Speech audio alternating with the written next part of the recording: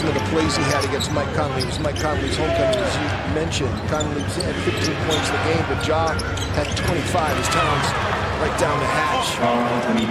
Off-ball screens, coming off screens, being able to hurt you that way as Towns knocks down a triple. Rudy Gobert nowhere to be found. No question, no doubt. He's impressed people with his ability to do a lot of things. He can shoot the three. Kogi gets a very friendly roll. Jazz on a 10-3 run. Towns trying to end it, and he gets the offensive board in the putback. There's the first miss tonight from the stripe for the Wolves. Conley back on the floor now for the Grizzlies. Excuse me, for the Jazz. That's going to be tough to not say, by the way. And Covington with the finish. Shooting 33% from three-point range, but he's been hotter than that recently.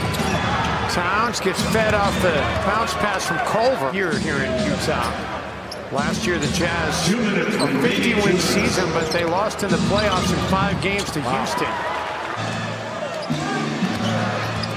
Turns on the afterburners. Towns there for the putback. But he made 49 out of 112 the first 2 years. He's made 45 out of 171 the last year and a half. Towns able to get the three. There's a late scratch on Saturday with left knee soreness, and you can, if you watch him, see that he's still struggling a little bit. He's not 100%.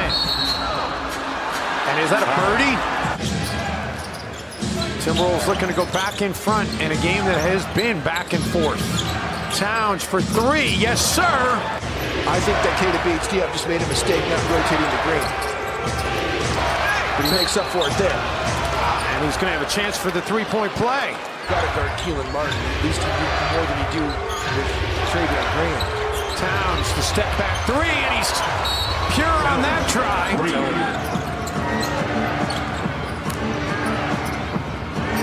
Towns. Karl-Anthony Towns is dialed in. That's his 6th made 3, one off his season high for a single game. Timberwolves trying to get a little bit of breathing room. Towns looking to double the lead, and he does. It's his 7th 3 tonight.